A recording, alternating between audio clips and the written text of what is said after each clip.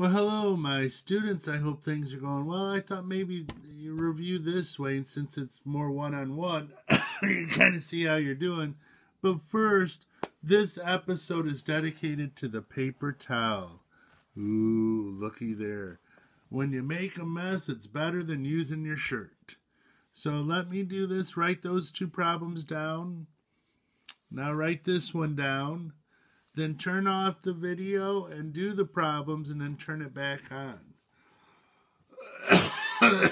Excuse me. So, okay, good.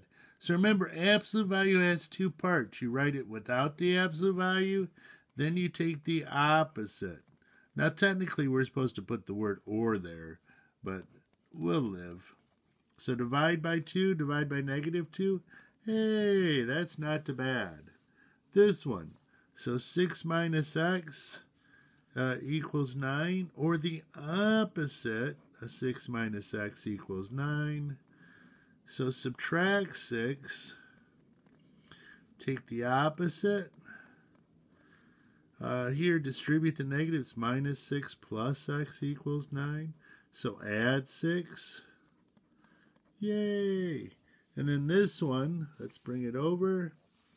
So it's 3x minus 6 equals 21, or the opposite. I'm going to skip a step here and just multiply this by -1. So it would be minus 3x plus 6. So I skipped a step there. I just distributed the negative right away. So here this would be 3x equals 27. So x equals 9. This would be minus 3x equals, subtract 6 from both sides. That's 15. Divide by -3. That'd be x equals -5. Let's check it out. 9 times 3 is 27. Minus 6 is 21. Absolute value 21 is 21. -5 times 3 is -15. Minus 6 is -21. The absolute value is positive 21. Okay, so write down the problems for problem 2. Okay, let me move this. Doopy-doo, there's 4 problems. Now go ahead and do them. So stop the video. Okay. So we have x is -3, y is -6. So it'd be -3 times -6 would be the absolute value of 18, which is 18. This one, minus 10 minus the absolute value -3. Absolute value -3, absolute value always makes it positive. So it'd be minus 10 minus 3, because the absolute value -3 is positive 3, but the opposite is -3. So that'd be minus 13. This one, -3 times the absolute value -6. This would be positive 6. That's parentheses now. That's not absolute value anymore. So that'd be -18. And this one, the absolute value of -3 minus from that, -6. Doink. Now, -3 minus is plus 6. So that'd be the absolute value of 3, which is 3. Whew. Okay, now I have 2 equations. I want you to find the x and y intercept and graph it. Stop the video and do it now. Okay, I'm just write down the x-intercept and y-intercept. So here, the x-intercept, we put 0 in for y, so x equals 4. Y-intercept, you put 0 in for x, so minus 2 times what is 4? That would be minus 2. So you put a dot at -2, put a dot at 4, connect the dots, whee! Okay, this one. Okay, y-intercept, put 0 in for x, so cross that out, it'd be -1. Now, x-intercept's a little bit more challenging.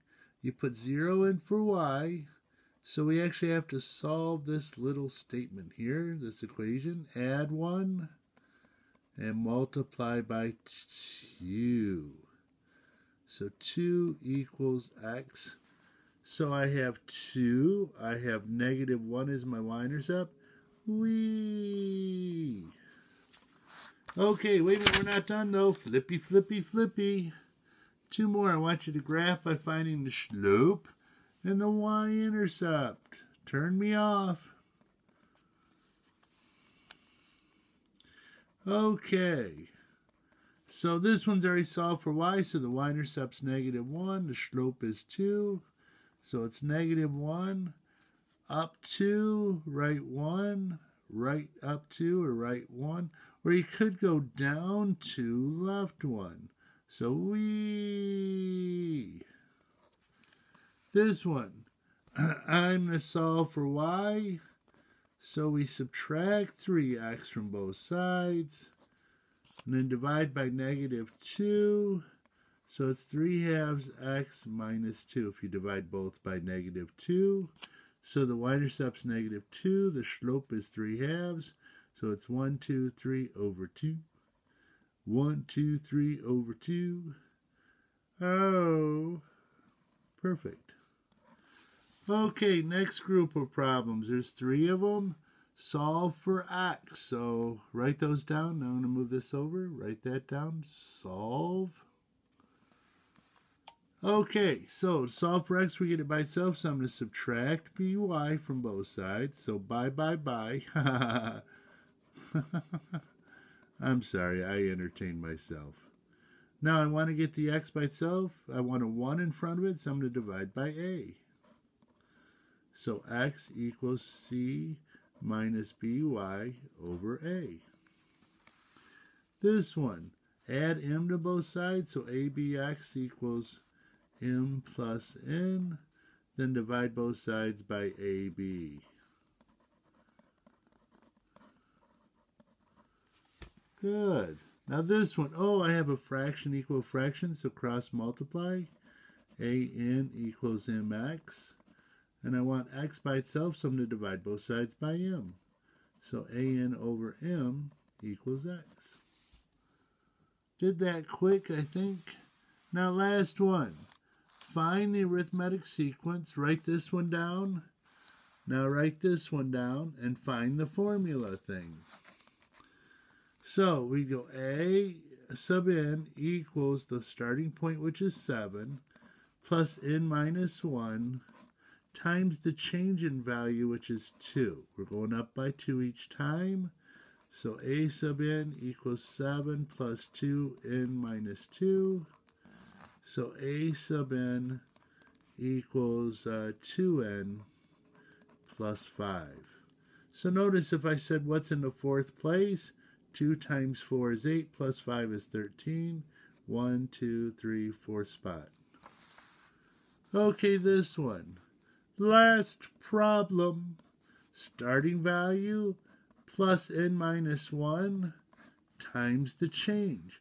Well, we're going down by 3, so it'd be multiplied to negative 3.